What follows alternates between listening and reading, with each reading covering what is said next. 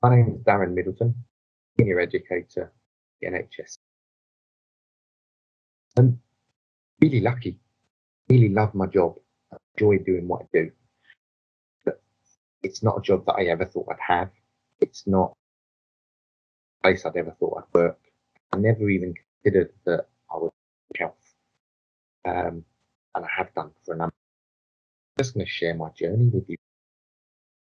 I think my journey is probably the tale of spanners being thrown in my works and having to change direction because something hasn't worked out. I think that's probably part of normal life, but I'm just going to share some of the bits from how that happened to me and directions I've taken. I think the easiest thing to do is to talk about when I was much younger. So I grew up on a South London council estate, and no one from my family ever expected me to do anything other than age 16. If I was lucky, I'd stay in school to the age of 16, and then I'd go and get a job. And that was kind of how everything was presented to me. Nobody ever mentioned higher study or A levels because that just wasn't what you did from where I grew up.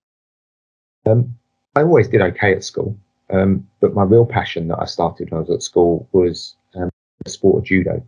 And I was a reasonably good judo fighter. So for a number of years, I was winning British championships and things like that. And I realized that at the time, for me, sport and particularly judo was so important that actually that was going to be my job. I made a decision that I was going to the Olympics. That was all I was ever going to focus on. So I used to eat, sleep, drink, dream judo constantly. That was all I did. I was in the gym. I was running. I was training at judo classes. I was going all over the country to do so. I was winning competitions. I was one of the best fighters in Britain. And then at 15, my world changed for a while. I snapped a knee ligament and I had to stop fighting, stop doing judo. And I thought it will be okay. I thought I'll be fine. I'll get back and everything will be great. So I had a year off. And in that year, I went and did all sorts of jobs. I worked as a lifeguard because I couldn't, train, but I could walk and swim. I went off and I did all sorts of jobs. I cleaned offices, I cleaned houses. I even once dressed up as a teenage mutant hero turtle for a kid's party. I just did anything that was going to earn me some money so that I could get back to judo. Eventually, I got fit again. I'd had surgery. I went back and I got all the way up to being top ranked British fighter again. And I was expected to go off to the Commonwealth Games.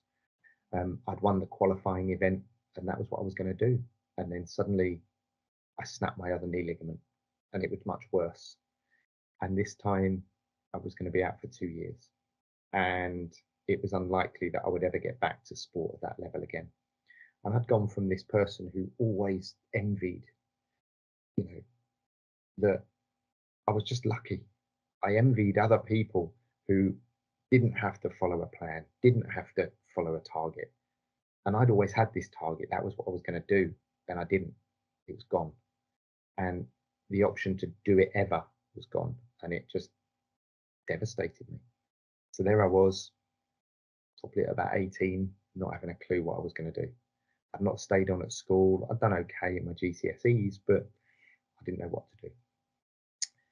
And I had a few years of just doing all sorts. And then I thought, maybe I'll try and see if I could get to university. So I went off and I did an access to higher education course and I was doing okay at that. And I was going to go off and be a PE teacher. And then I thought, actually, it's not what I want to do. I didn't know what I wanted to do. I had no idea because I'd never had to think about it, but I knew that wasn't it. So I spent a few years doing, again, just a bunch of jobs to pay bills. I cleaned cement mixers. I worked in a meat pie factory. I worked in care. I did a whole range of things. And then I took a moment to think, well, what did I actually want to do? What did I enjoy? And I realized that I enjoyed working with people. I enjoyed having to think on the spot. I enjoyed challenging myself. And I wanted the same buzz that I got from sport, from a job. And that was going to be really hard to find. or so I thought.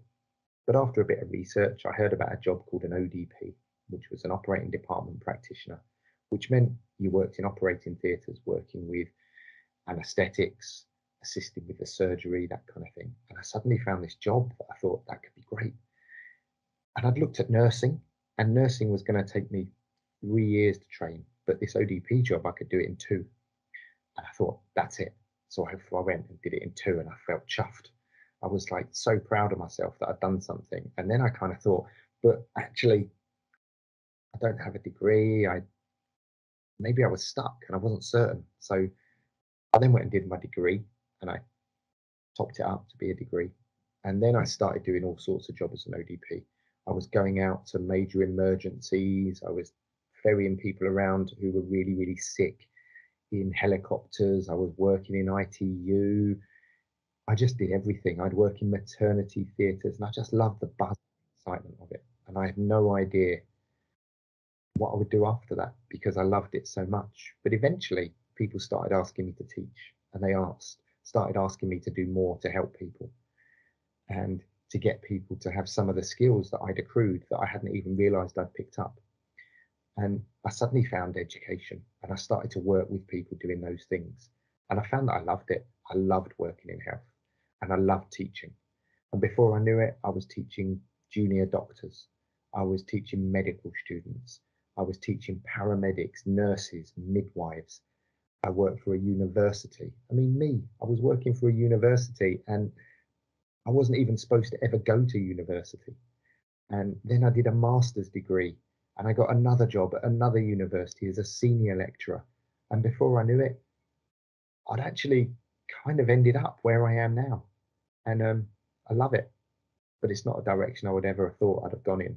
And I think I just want to remind people that sometimes things will change. Your plans will change. Sometimes you might not even have a plan, but when an opportunity comes, just give it a go. Even if it means that you're just deciding the stuff you don't want to do before you find the thing that you love. Thanks for letting me share my story with you, and take care. Bye-bye.